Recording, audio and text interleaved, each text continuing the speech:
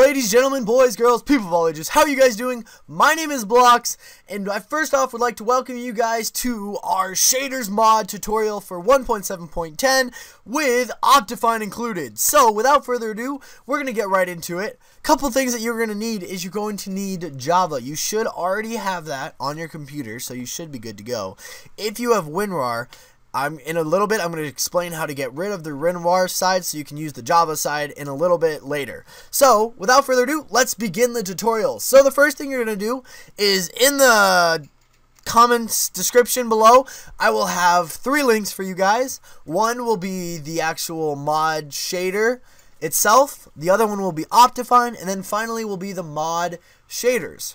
So, without further ado, we're going to go into the very first link and click on that bad boy. So, I have it open right here. Let's make this a little bigger for you guys. So, the first thing is the shader mod v2 3.18. So, once you've got that, once you're there, you're going to scroll down. Now, you have a couple options. You can go with Forge, or you can go without Forge. For today, we're going to be doing non-Forge. So, you're going to click either link 1 or link 2. So, we're going to click link 1. And wait for that. Then an ad fly is going to pop up. And we're going to click skip ad when it shows up. Okay, right here, skip ad. And then the download will begin. Now you want to make sure that your ad blocker is actually removed so that you can download it. Otherwise, the skip ad won't be here. So once you hit download, it will pop up right here. And you can just drag that right to your desktop. So then you can close out of that window and open up the second link, which is Optifine Downloads. So, once you're at Optifine, you have 1.7.10 with all of these options. So the thing we're going to want to do is this Optifine HD Ultra. And you're going to click the very first one, which is right here. Not the mirror, but the download. So it's Optifine 1.7.10 HD U A4. Okay, so you're going to click download. Then it's going to take you to an ad fly once again. Make sure your ad blocker is still off so that you can have this final say. Then you're going to click skip ad, and it's going to bring you to another site. Yep, so it's going to bring you to this optifine.net. And then when you click this little guy right here, this download, don't click on the ads. Just click right here, and then it will be right here on your desktop or on your downloads, and then drag that to your desktop. So then finally, what we're going to do is we're going to actually download the shader rigs itself. So today we're going to be using Sonic Ether's Unbelievable Shaders. If you have any questions, feel free to comment on his. If you have any questions regarding the mod, the tutorial itself, ask him. He's the one who actually came up with the lovely shader itself. Also, he also has a tutorial down here, so if you are at all familiar, or if you all don't understand how I'm explaining it, feel free to check out him down here on his official site. So, you're going to have this, and what we need to do is we need to scroll down to where it says right here, downloads. So the Sonic Ether's Unbelievable Shaders shader pack for the shader mod. And we're going to download the standard version. So we're going to click on this, the standard version, and it's going to come to an ad fly again. So you're going to wait the little 5-second countdown, click the skip ad, and it's going to come to your download, and then you just drag that to your desktop.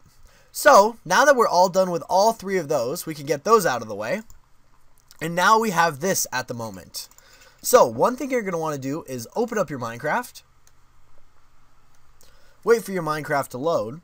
Once your Minecraft is loaded, you're going to go to Edit Profile. Then Open Game Directory. And here, you're going to want to right-click and go New Folder. And create a shader pack folder. So, it's going to be just like this. It's going to say shader packs with an S, and then you're just going to have that folder sitting in your .minecraft. So that allows that you can add all your different shaders that you want. For instance, as we are using the Seuss, you can also use many of the other shader options.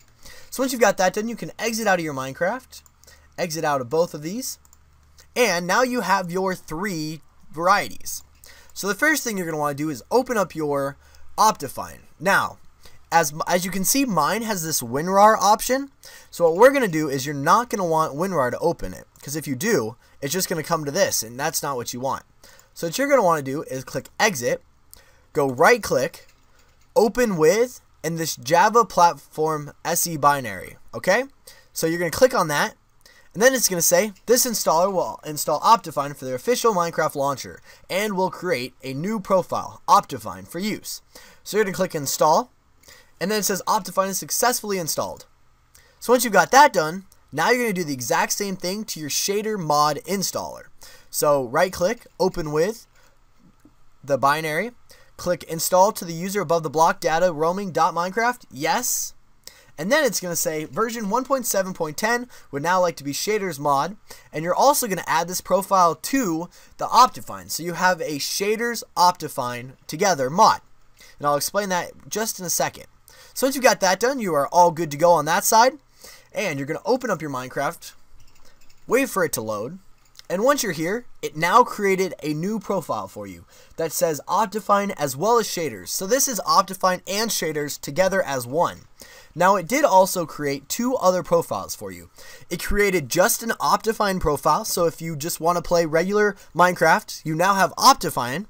It also created a shaders mod without Optifine. So if you didn't like Optifine for some reason and you thought it was slowing you down, you could actually just use it right here, 1.7.10 shaders mod without Optifine.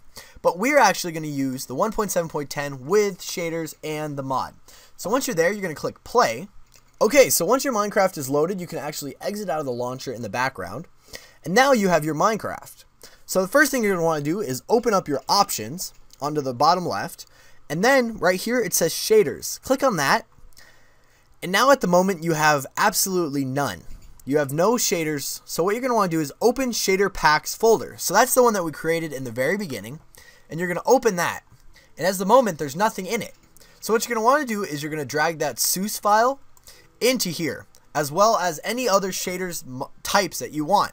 So once you've got that done, you could have a whole list, and then you click this Minecraft in the background, and now we see that we have the shaders mod right here, the shaders pack. So once we've got that done, you're all good to go. Now these are a couple little things that you guys can I highly just recommend typing in what I have.